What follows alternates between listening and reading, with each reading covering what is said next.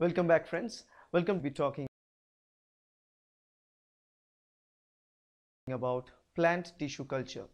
And actually, we have different videos regarding plant tissue culture I've recorded earlier, but I don't have a kind of compiled version of all those videos to talk about in general what is plant tissue culture, because we've been talking about tissue culture a lot, and we have separate video series for animal tissue culture and a separate series for plant tissue culture. But in this video, I'm going to give you the basics of plant tissue culture, what it means and how we do plant tissue culture, and why it's important.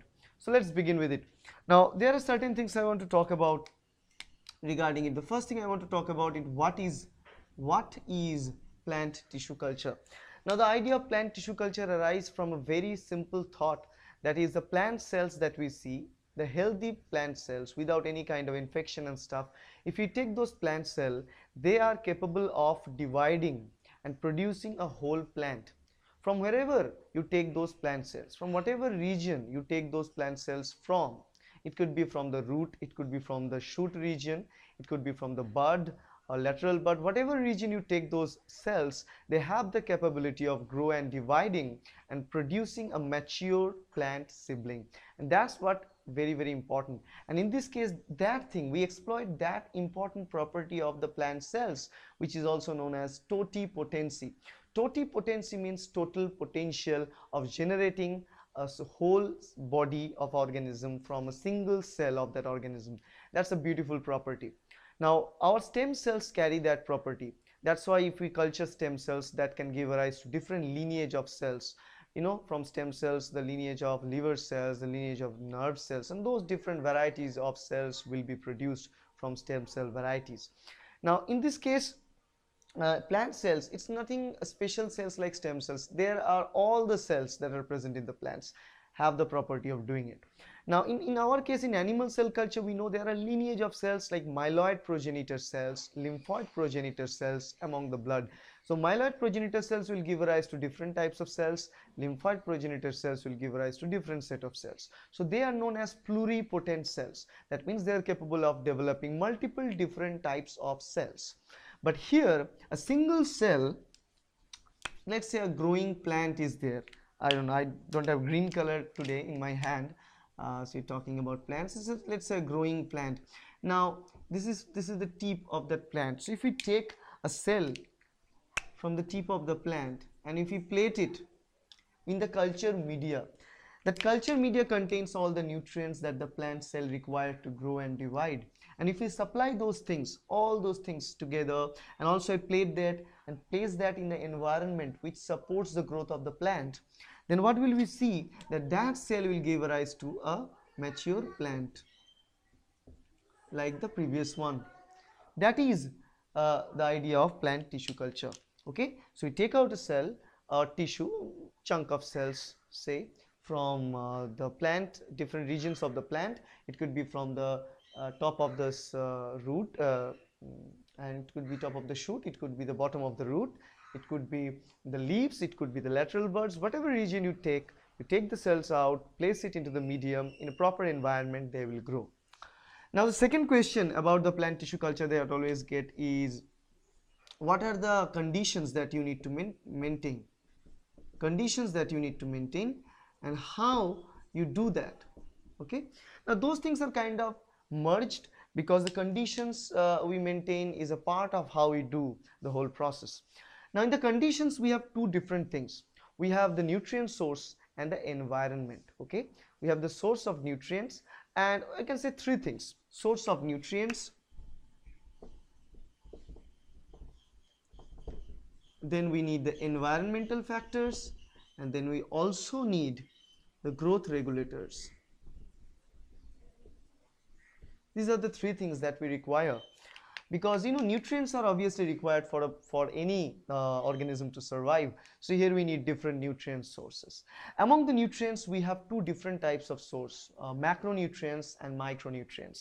Macronutrients are the nutrients that a plant require more in higher concentration for survive, while in micronutrients they require very less of those nutrients to survive. The most important nutrient sources are nitrogen source, phosphorus source, potassium source. Those are the sources. We call them NPK, very very important. Except for that, magnesium is also very important, calcium is also very important. While the micronutrients part, there will be molybdenum and some small other other minerals and materials which are not that important, but secondary, helping in the secondary metabolite production and other purposes, copper and stuff. Now if you look at here the environmental factors, the environment factor consists of the temperature, the pH and the light. These are the three very very important environmental factors for a plant to grow. Now the temperature that we always look for depends in all these things, the pH of the soil, or in this case it's not a soil but it's a medium, the culture media, the pH of the media, the osmolarity of that media plays a vital role, and also the temperature where we put those plates in, where we put those plants to grow, and also the light source, because a tree wants light to grow, because without light they cannot produce food, they cannot grow.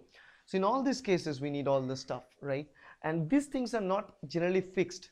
It's fixed for a single species of plants. For different types of plants those things varied, okay, and they varied in a different way, in a large scale for different plants to plants. In some plant can grow at the temperature of 25 degrees Celsius. Maybe some other plant will love to grow at 29 degrees Celsius. Some plant will try to have a more neutral pH. Some may have a slightly acidic pH. They love acidic pH to grow. So it varies for different types of plants that you choose for the tissue culture process.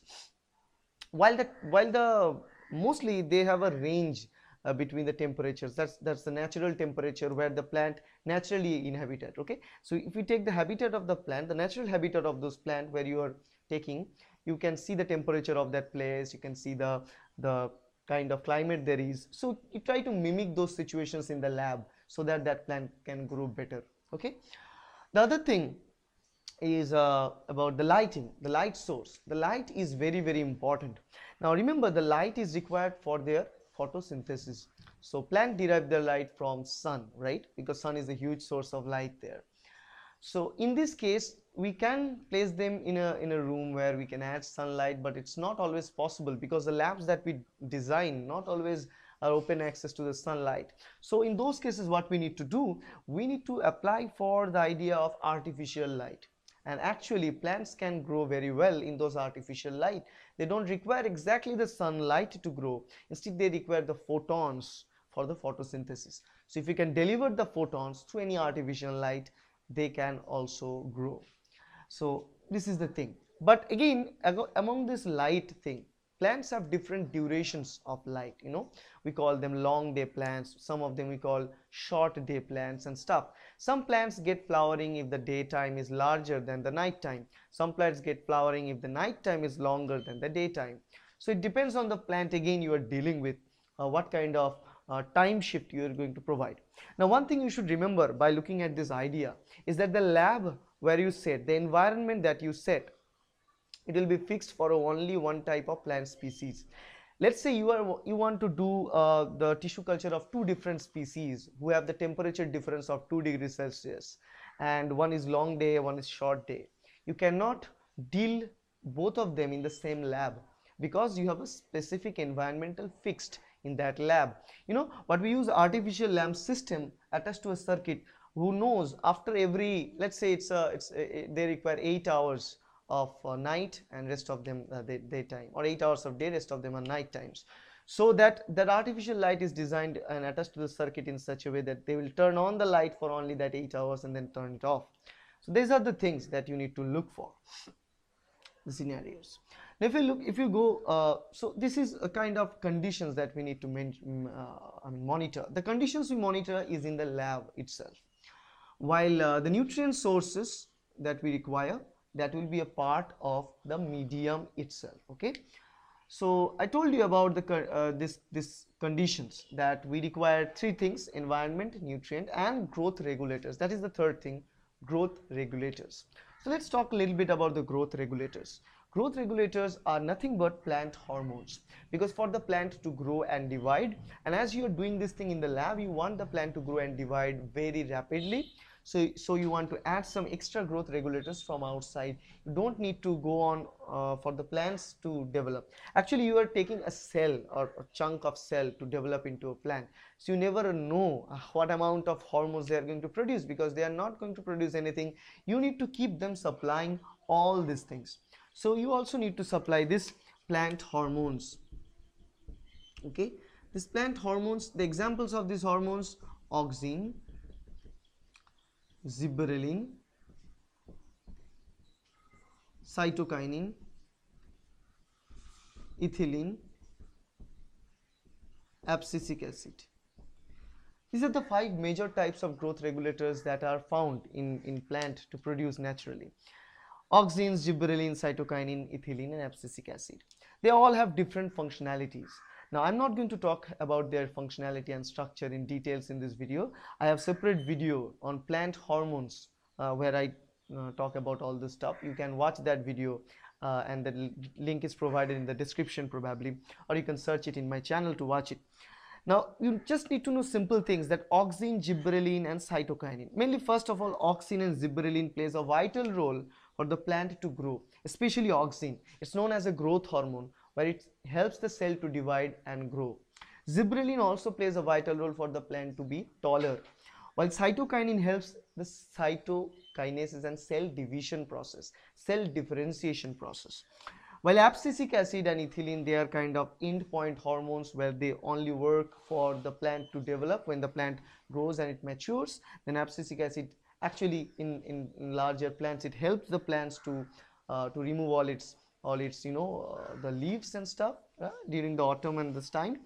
And ethylene also helps the fruit to be ripened, right? So whatever fruit you know, like say if you take a let's say 5 unripe banana and 1 ripe banana, if you put it there, you see all the bananas just get ripe overnight. So how is that? Because ethylene is a gaseous hormone which can be released from those fruits which are ripening, and it can cause other fruits to be ripened very quickly. So these are the hormones that we require. Mainly we require auxin, gibberellin, and cytokinin at the very earliest stage of the plant tissue culture for the cell to grow and divide very rapidly.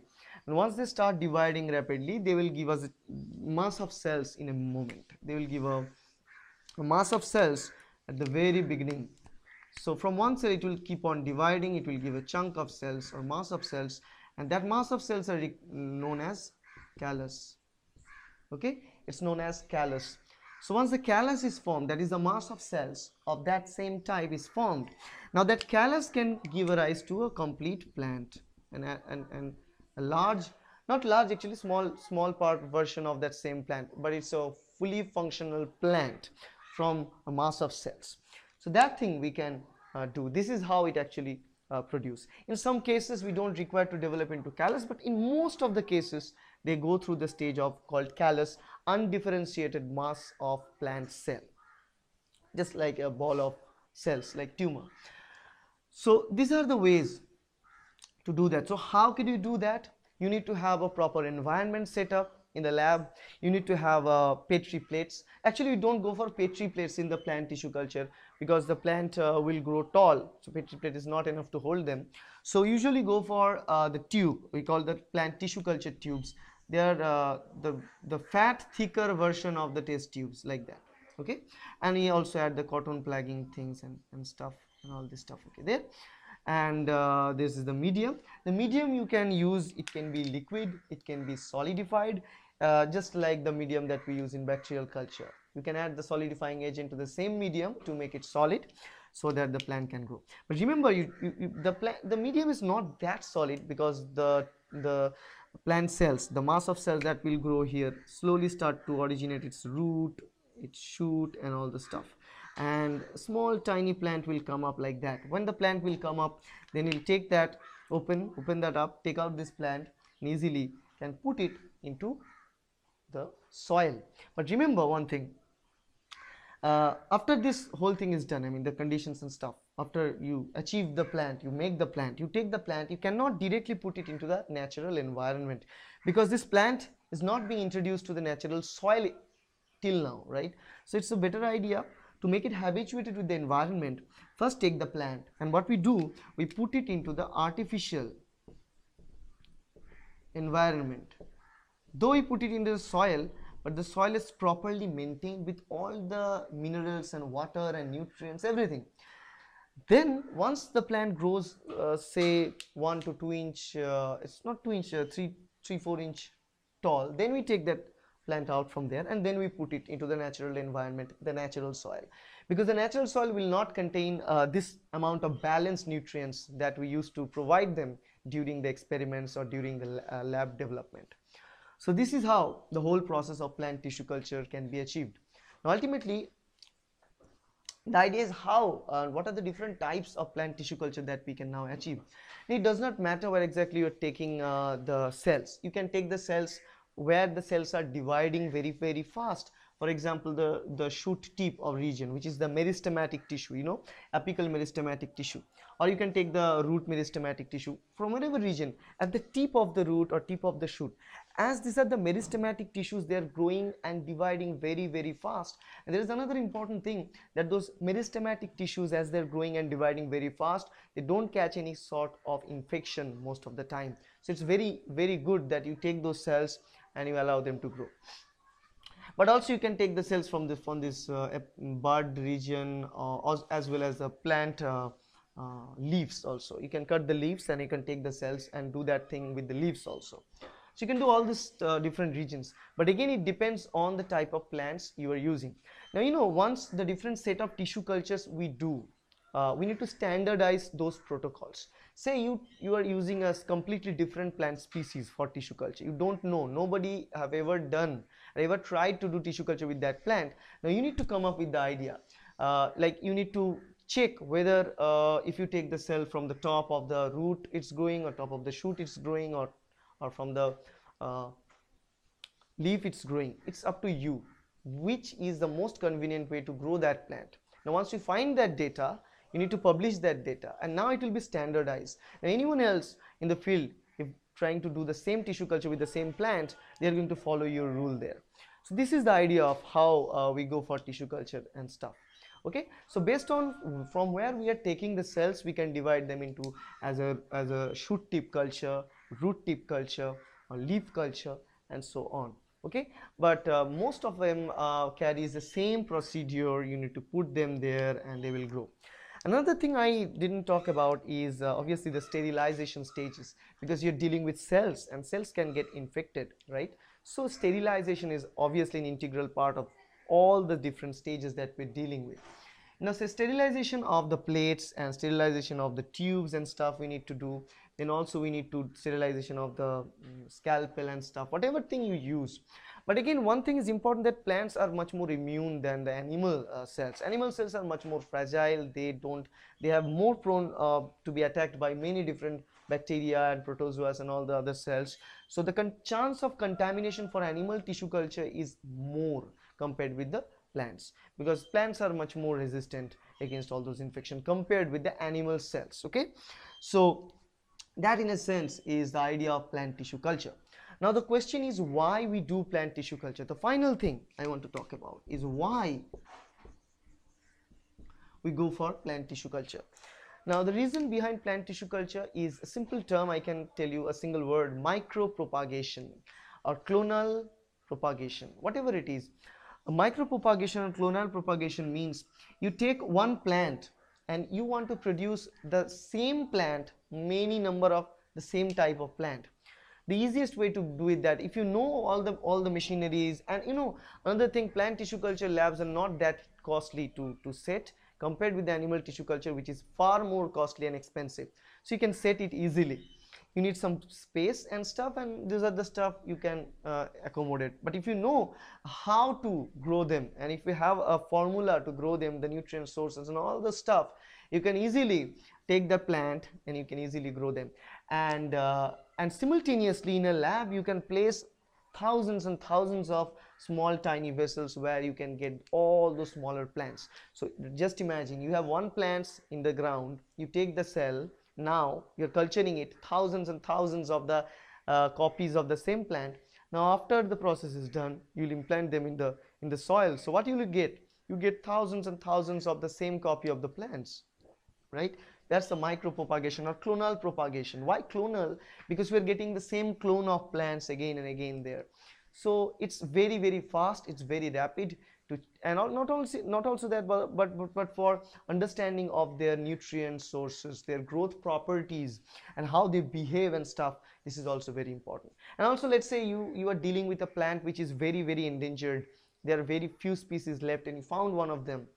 You want to preserve that plant, you want to make more copies of that plant. This is a very good way to do that, because you can't do the natural breeding there. It's not the breeding purpose, it's not the breeding here. What we're doing, you're cloning that same cell. Now once you clone the cells, you can do the self breeding, natural breeding, or any other breeding types between those plants in the future. But this is how you can do the stuff with plant tissue culture. It's interesting, and it is really, really very important for many different species of plants that we're dealing with. Okay, and let's say a plant, you want to produce a specific product in huge amount, but it will take time the plant to naturally grow. You can go in this way, it will go very, very fast. So that's all about plant tissue culture, the overview, the basics. And if you want to know all the stage in details, like shoot tip culture, root tip culture, there are my videos about those, and the links are provided in the description. You can watch them anytime you want. So that's for it, guys. If you like this video, please hit the like button, subscribe to my channel to get more and more useful videos like that. Thank you.